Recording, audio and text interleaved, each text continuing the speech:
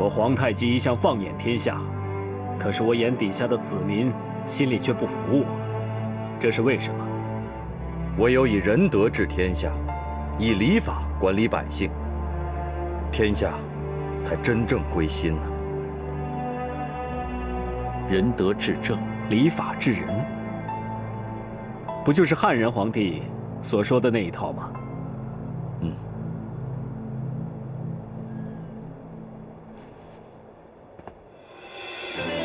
公元1636年，皇太极改大金为大清，登基称帝，年号崇德，又以汉人制度宣布法纪，修明典常，武功以外更注重民生，为大清入主中原奠下稳健基础。皇上想立后封妃。汉人的礼法制度，就是把皇上奉为天子圣人。你看明朝那几个皇帝如此昏庸，还能屹立200多年不倒，那就证明伦理纲常还是有点意思的。所以朕就让范文成把明朝的礼法制度搬过来。要治国，先要齐家。我们首先要学的就是立后封妃，齐家治国。皇上英明，那皇上想要立谁为后呢？除了你，还有谁能当朕的中宫皇后，替朕分忧呢？谢皇上隆恩，臣切定会一生一世，一心一意去扶助皇上，为皇上治理后宫，让皇上可以无后顾之忧去打天下。客气了吧？不管朕有多少妃子，皇后只有一个，你是无可替代的。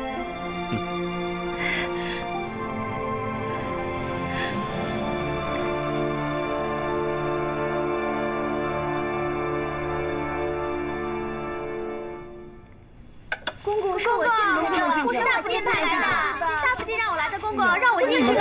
让我进去吧！让我先进去吧！要我先来的，是我先来的，我先来的！这个票是大夫君派来的，我进去看呀！让我们进去吧，公公！皇上陛下，起来！谢皇上。怎么回事？我们家我们家海将军说，皇上。哎，阿那日，你说。回皇上，今天刚巧每位主子都派奴才来送点心。他们就争着要进去见皇上，所以就吵起来了。你们送点心来，交给小泉子就行了。你们主子没有教你们新的规矩吗？回皇上，奴婢是奉海福晋之命来请皇上今天晚上去喝酒的。奴婢是奉大福晋之命请皇上去看舞的。奴婢是奉同福晋之命请皇上去听曲儿的。穆福晋想陪皇上赏月。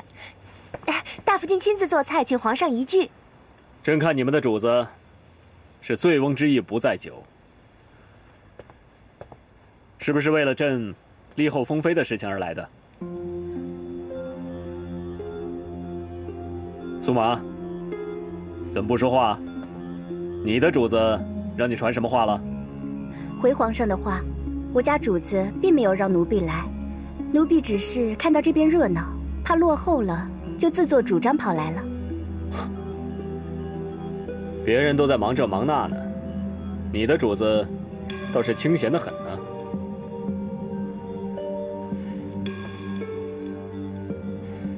回去告诉你们的主子，朕今天晚上哪儿都可能去，哪儿都可能不去。皇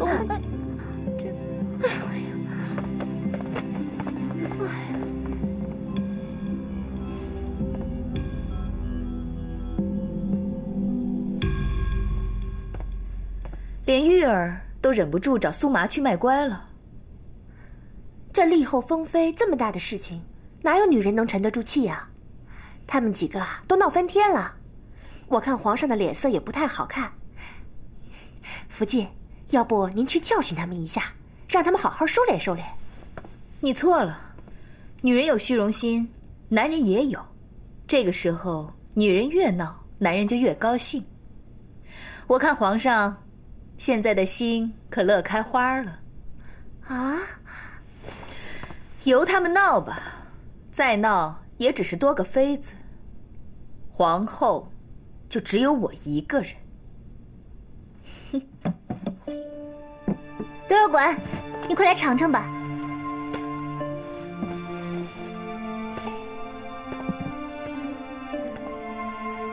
这是什么呀？这是格格酥和软心糖啊，我第一次做，样子很倒胃口吧？那我重新做好了。哎，不好看没有关系，好吃就行了。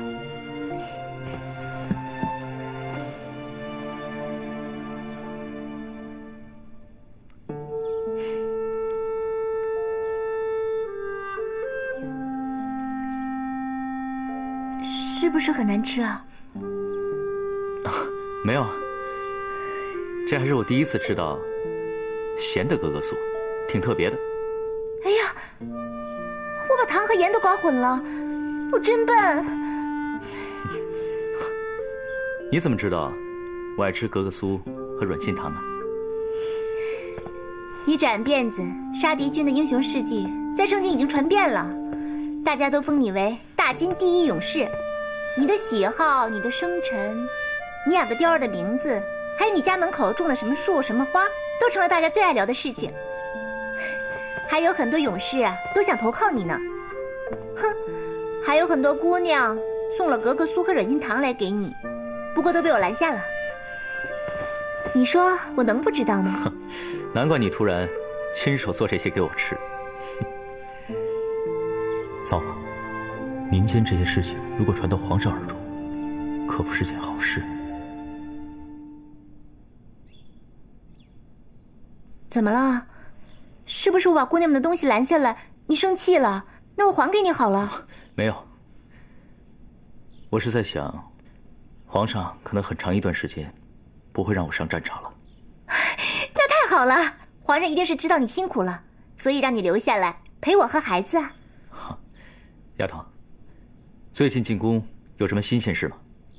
哎呀，我一下给忙忘了，皇上要立后封妃，宫中的皇后确定了是大福晋，可是妃子的排名还没确定。表姐最近好像失宠了，她应该不会排到一个好位置。看来以后就得看那福晋和海福晋的脸色过日子了。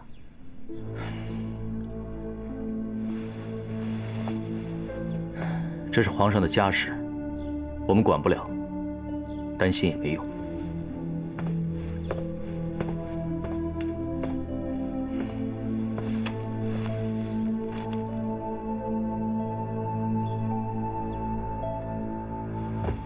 皇上，豪哥被明军围困山中，进退不得，只等吴克善援兵。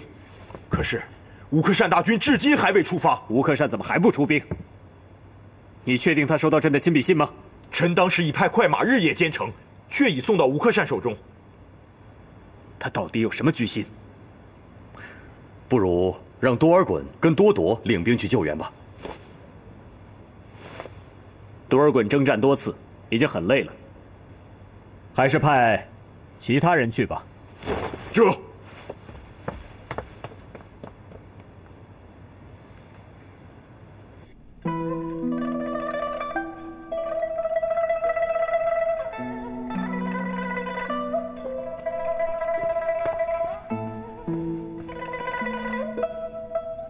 哥哥，你在画什么呀？我在准备给姑姑丰厚的贺礼。姑姑喜欢梅花，寒梅傲雪，吐气扬眉，她一定会喜欢我的心意的。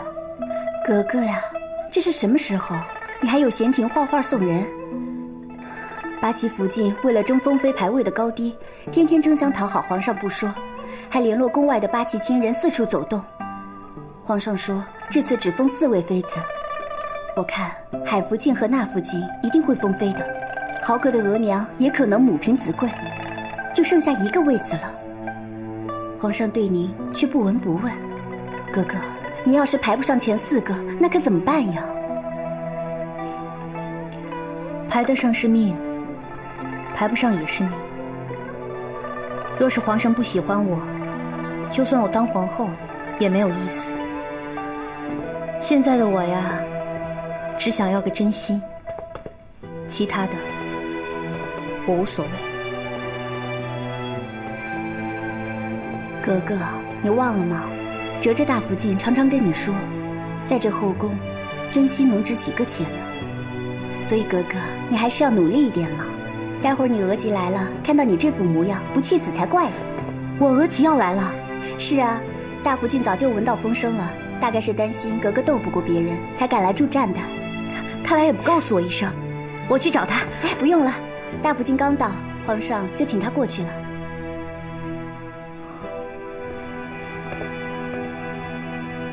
皇上将要君临天下，这金镶玉龙藤献给皇上，实在是再合适不过了。大福晋真是太客气了。唉，最近吴克善抱恙在身，不能够相助皇上出兵，他非常内疚，千叮咛万嘱咐，让我在皇上这里替他谢罪。希望皇上能够收下这个金镶玉龙藤，不要怪罪于他呀。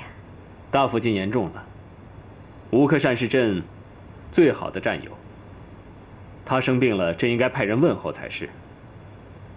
不知道吴克善患的是什么病呢？到底好了没有？唉，吴克善是忧郁成病。他从小最疼爱玉儿妹妹，没想到玉儿入宫以后遭到小人的陷害，得罪了皇上，不但不能够立后，连封妃也没有指望了。他呀，天天忧郁，急得生病了。吴克善真是杞人忧天了，玉儿没有半点心眼儿，怎么会做坏事呢？这全都是误会，朕都几乎忘记了。皇上，你看，自从玉儿入宫以来，大清攻无不克，战无不胜，连皇上的劲敌袁崇焕也被除去了。我不能说这都是玉儿的功劳，可是玉儿也不负福星这个称呼，让皇上尽得天时地利人和。当然了，朕向你们保证，绝不会亏待玉儿的。她以后就是皇后的左右手，分担管理后宫的重任。她绝对是哲哲以外，朕最倚重的妃子。有皇上这句话，我们就放心了。我会立刻写信给吴克善，希望他能尽快痊愈，帮助皇上出兵，辅佐大清。好，那就有劳大福晋了。皇上，我还有一个不情之请。直说无妨。我希望皇上能够恩准我在宫中多待一段时间，我想亲眼看着我的玉儿封妃。那就有请大福晋留下来，多陪伴玉儿。谢皇上。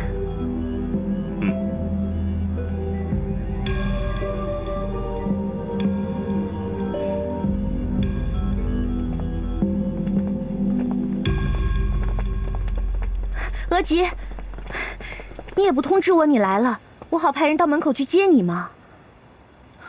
你心里还有我这个额吉吗？你已经失宠了，皇上又立后封妃了，你都不告诉我。我怕额吉担心。再说了，我对那些名贤虚荣也不在乎。这不是名贤虚荣之争，这是生死存亡之战，你明白吗？男人跟女人一样，成王败寇在一线之间。你为什么不听我的话？你为什么不把额吉的话放在心上？告诉我，你到底在乎什么？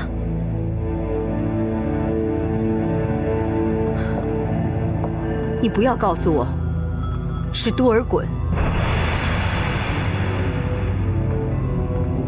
大福晋吉祥，玉福晋吉祥。我家主子在院中设宴，为大福晋接风洗尘。好，我正要去找他。哲哲，好久不见。是啊，真的好久不见。本来我还想找人去老家把你接过来住，没想到你突然来盛京了。只怪我的玉儿不懂事，成天闯祸。你又忙着封后的事情，没有时间去照顾她。没办法，我只能自己过来看着点儿。皇上说让我在宫里多待一段时间，希望不会麻烦你。怎么会麻烦呢？我高兴还来不及呢。皇上比较忙，所以没时间相陪，还叫我们姐妹们为你接风洗尘呢。来，坐吧。我的玉儿经常写信告诉我宫里的事，说各位福晋对她都很照顾，我一直记在心里。今天我带来一些土产，聊表心意。这是我派下人去采集的补品。这些补品只有我们科尔沁大草原才会有的。强身健体，女人吃了美颜回春，皮肤白里透红，像少女一样。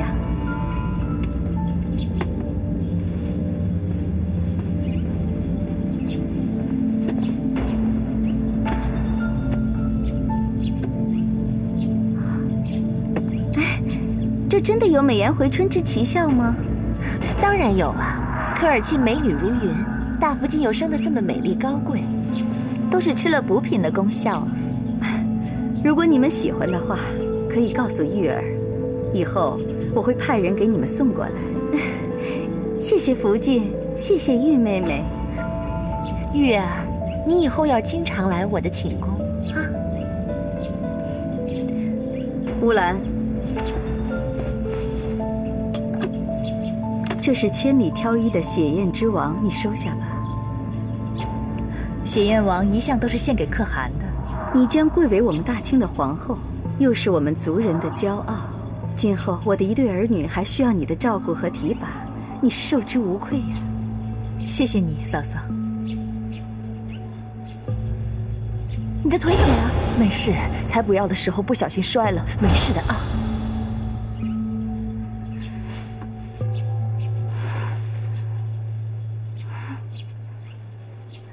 这补品对于孕妇来说有安胎补身的作用，可有些人虚不受补，或者是健不受补。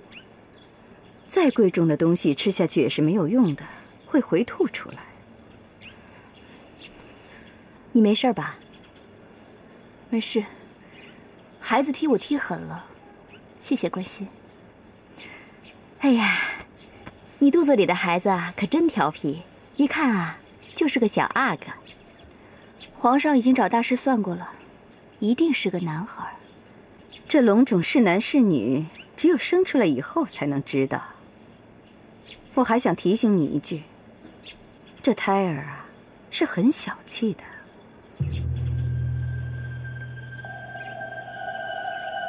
啊，我额吉只是好心提醒，没有别的意思，你们不要误会。玉福晋，你多虑了。我们都知道你额吉是没有恶意的，就像当日你肚子里怀的也是小阿哥。不过不幸没有保住。己所不欲，勿施于人。我相信你额吉不会拿你的伤痛来刺激你的。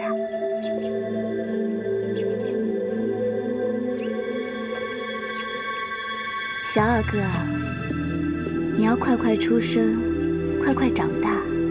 长大以后，一定要像皇上一样威风勇武，不要让别人欺负你额娘。额娘以后就靠你了。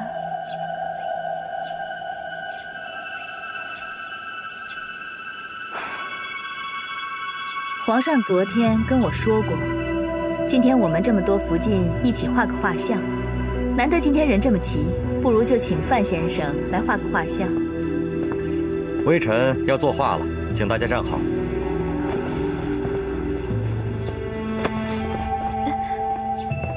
等等，玉儿，你好像站错位置了。啊，我站哪儿都一样的。出嘴。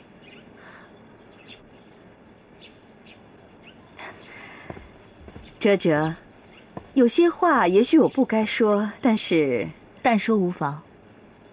皇上说了，玉儿聪明伶俐，跟你又很亲近。他说想第一个立玉儿为妃，好让她协助你管理后宫。真的吗？难道你不相信吗？莫非是你心里还有其他的人选？哎，怎么会啊？皇上选的一定是最好的。玉儿，你站在我这儿吧。站我身边来。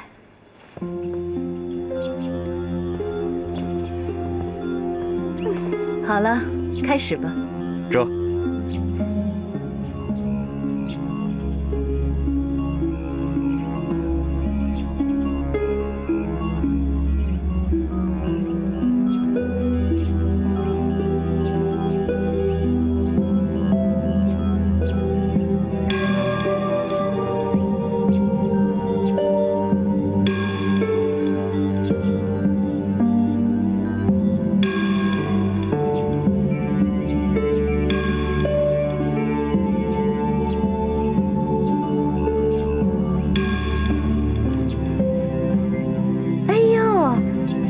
小酒窝都画出来了，范先生画画真是惟妙惟肖啊！我看比本尊还要美。范先生画工卓越，真让我们大开眼界。大福晋过奖了，能给各位金枝玉叶作画，流芳百世，是微臣的荣幸。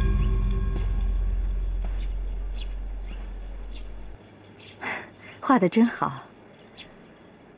我记得你小时候。额吉曾经也请过一个画师来给我们俩画像，可当时你一直在动，没有画成，真的很可惜。哎，范先生，能不能帮我和我额吉再画一张画像？这。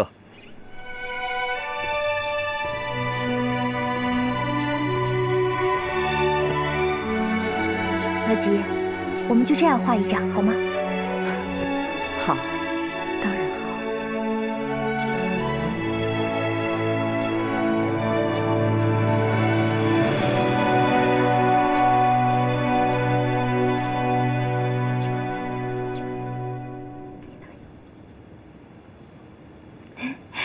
范先生画技确实高明，可是不是有点老糊涂了？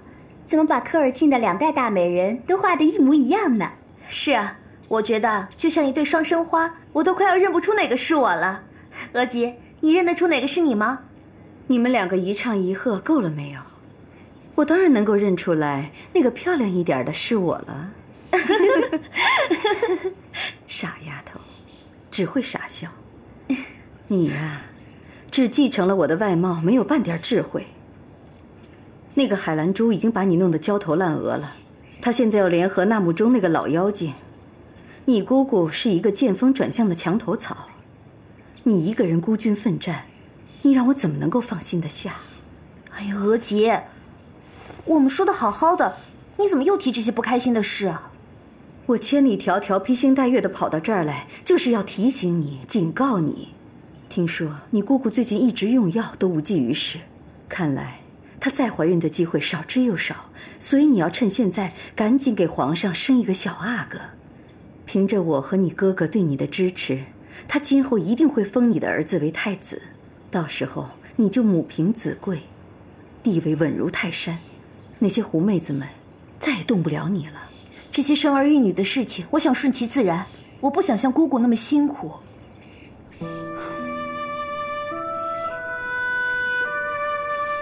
额吉，现在天气转凉了，我想把你送给我的兔毛大衣送给我的一个朋友。在宫里，你还能有朋友？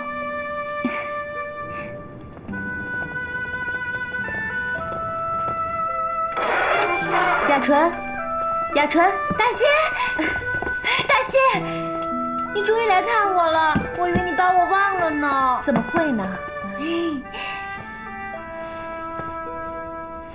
他是谁啊？他是大仙的额吉，从很远的地方专门来看你的，还给你带了礼物呢。真的？来，你看，哇，来穿上。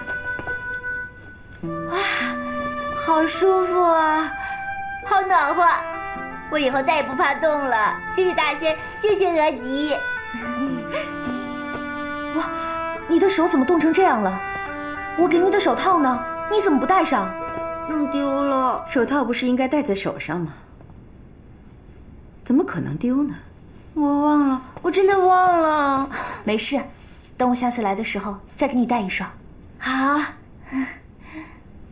来，饿了吧？快吃饭。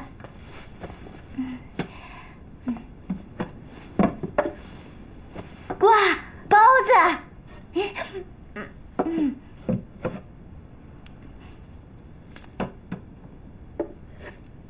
真好吃。我每天只有米汤喝，还是冰的呢。对不起，最近都在忙着姑姑封后的事情，都没有时间来看你。你怎么了？是不是噎着了？你着什么急呀？吃包子又不是封妃，没人跟你抢。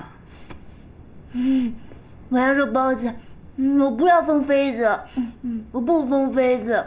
苏麻，现在谁在伺候纯福晋？冷宫哪有人伺候的？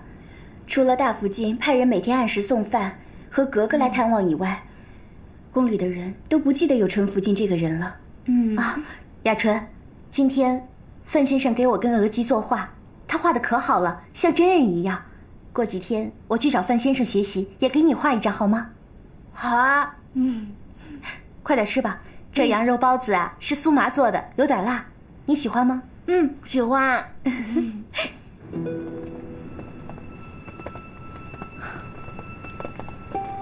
雅纯的又瘦又憔悴，都怪我没有常来看她，她连一顿饱饭都吃不上。玉儿，我有事要去你姑姑那儿谈一下，你先回去吧。那我们先回去了，你们也别聊太晚。好。苏麻，走。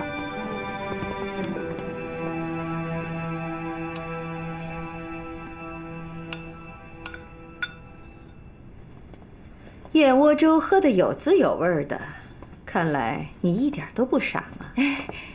这个叫燕窝粥啊，雅纯最喜欢吃了。你喝燕窝粥的方法不对，让大仙的娥姬来教你怎么喝。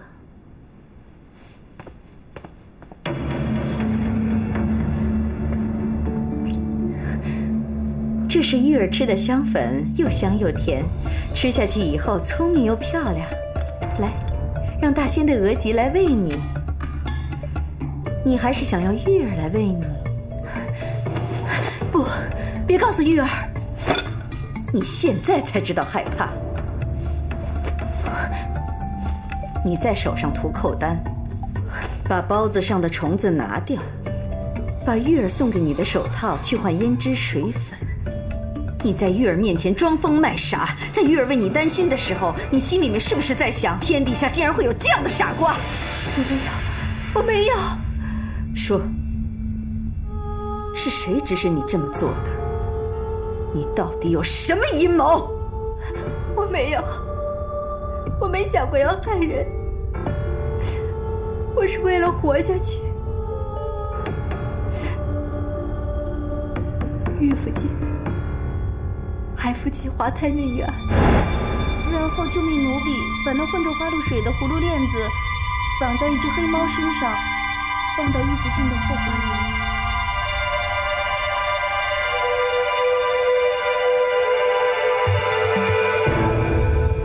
好吃吗？好吃。我不吃，你吃吧啊。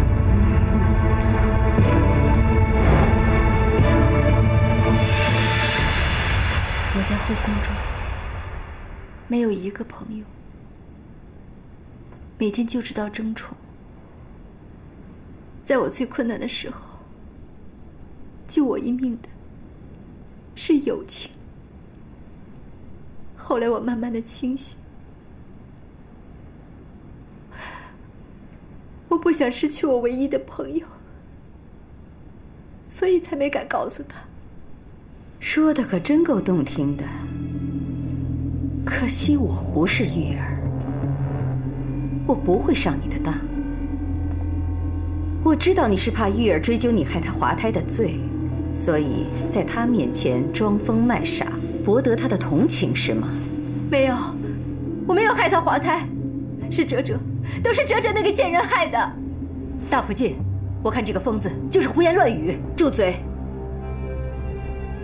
这里轮不上奴才说话。是。你刚才说什么？你说是哲哲主使的，你有证据吗？我要是有证据的话，我早就告发他了。我吃了玉儿给我送来的食物，就少喝了哲哲给我的米汤。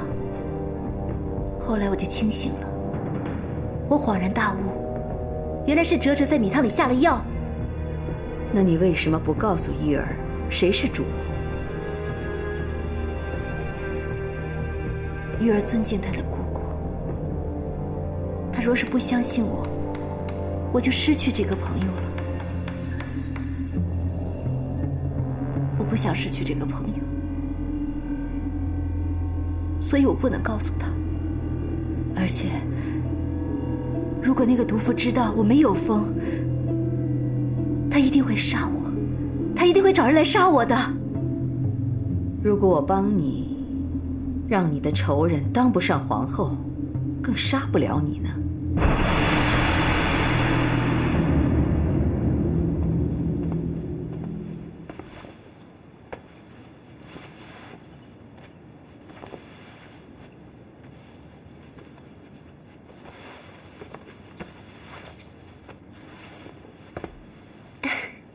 哇，太美了，简直就是仙女下凡，凤凰化身。安那日给皇后娘娘请安。还没正式封后就叫皇后娘娘，你未免也太心急了吧？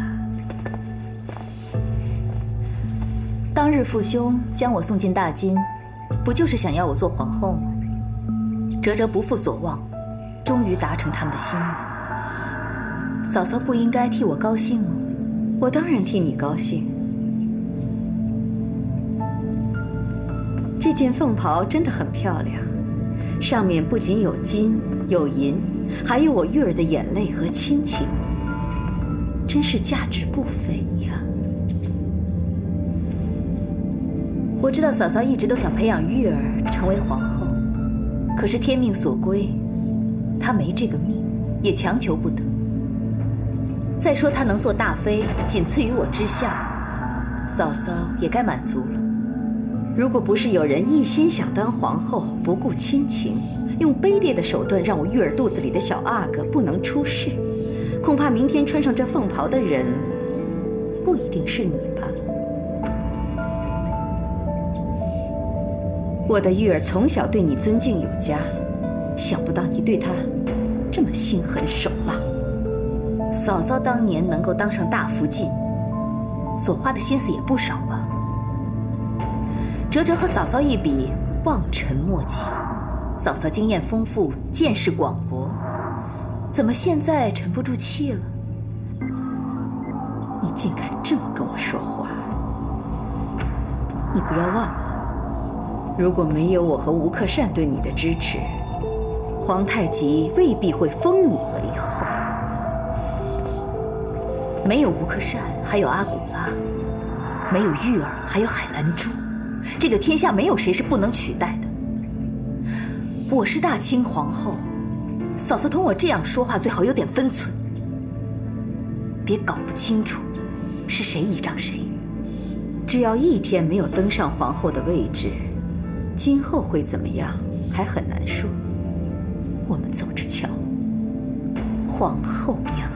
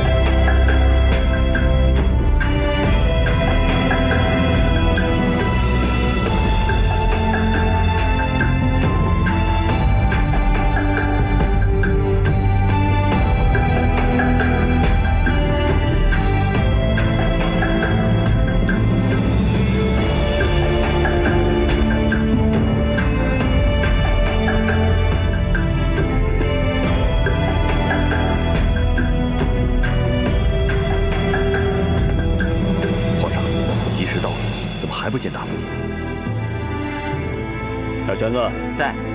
去请大夫进。这。皇上，皇上，不好了！皇上，皇上，出大事了！出大事了！出什么事了？皇后的衣服不见了。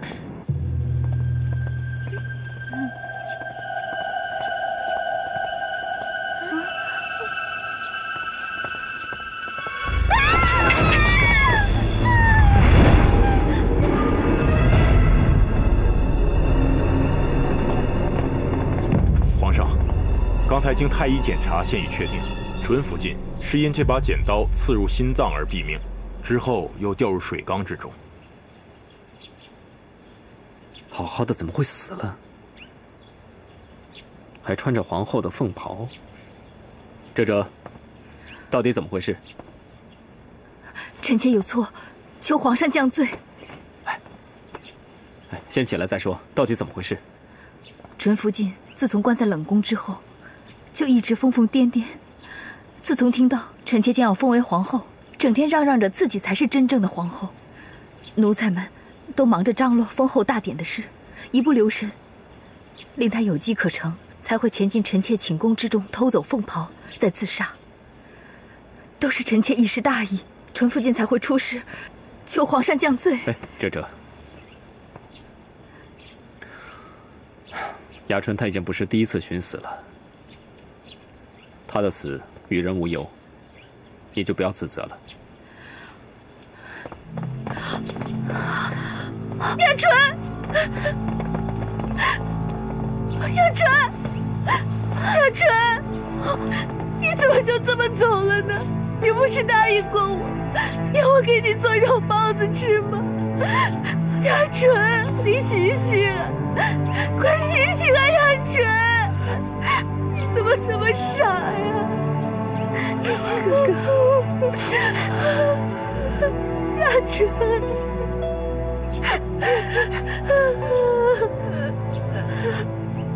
哎呀，大福晋要封后，居然发生了人命案，真是太不吉利了。是啊，本来是要办喜事的，却没想到。真是想不到，天意难违呀。这，朕想另择吉日封后，你的意思怎么样？一切就听皇上安排。那雅纯的后事就交给你办理了。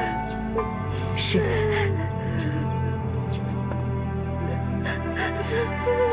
雅纯，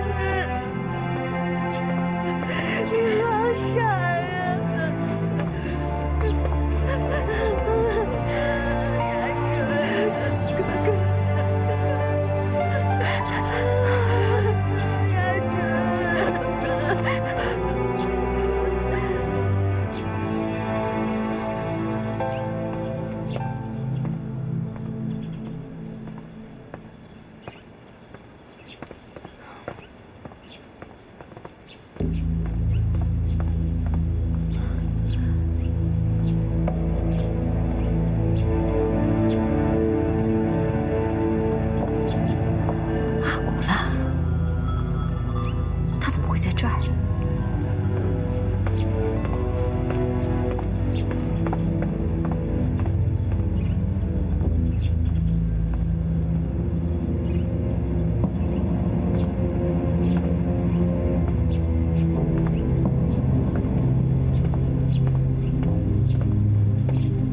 那福晋，大福晋，你有没有看到我的猫啊？我的猫跑不见了。虽然我远居草原，可是我知道，在我的玉儿中了猫毒、滑了胎以后，这宫中就已经不让养猫了。那附近的猫，从何而来呢？不过，我倒是看见一只偷腥的猫。你想说什么？我想说，那福晋的聪明智慧是整个大漠都知道的。我想你应该知道什么叫安分守己。你千方百计地成了皇太极的福晋，让你的族人在这片土地上能够安居乐业，你应该知足了。但是，如果你想要贪你不该贪的东西，只怕你会落得一个惨淡收场。大福晋的一番金玉良言，确实是引人深思。不过我不知道你有没有把这个道理同样提点过你的宝贝女儿呢？多尔衮和玉福晋的事情产生的后果，那母中一定会引以为戒的。大家都说你和我是草原上最聪明的女人，我一直想和你交个朋友，但是一直都没有机会。我也知道海兰珠是你的肉中刺，你看，要不要我帮你拔了这根刺啊？那福晋的脸变得可真够快的，我不知道你是想帮我拔刺呢，还是想要刺死我？你的好意，我不敢领。